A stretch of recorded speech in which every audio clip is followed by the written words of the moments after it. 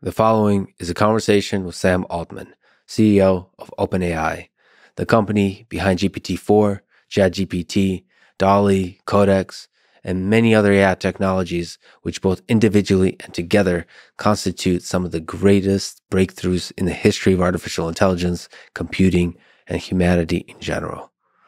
Please allow me to say a few words about the possibilities and the dangers of AI in this current moment in the history of human civilization.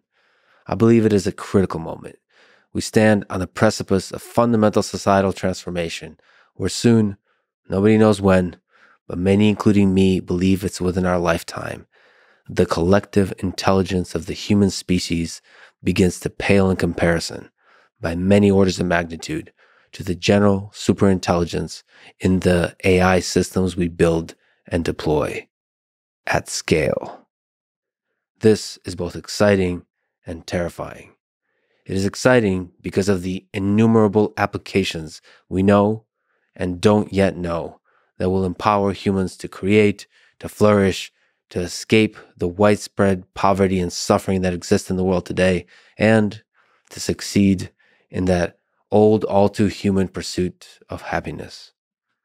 It is terrifying because of the power that superintelligent AGI wields to destroy human civilization, intentionally or unintentionally.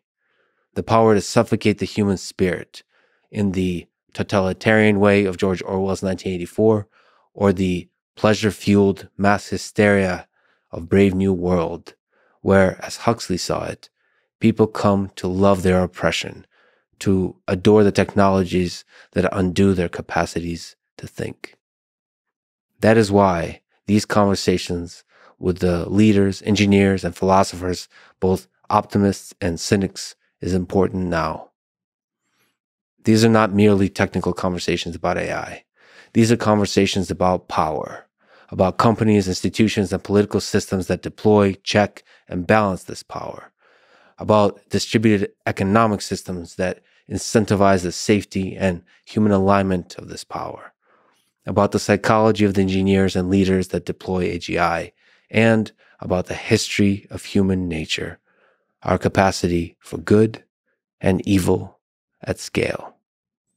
I'm deeply honored to have gotten to know and to have spoken with, on and off the mic, with many folks who now work at OpenAI, including Sam Altman, Greg Brockman, Ilya Sutskever, Wojciech Zaremba, Andrej Karpathy, Jakub Pachaki, and many others.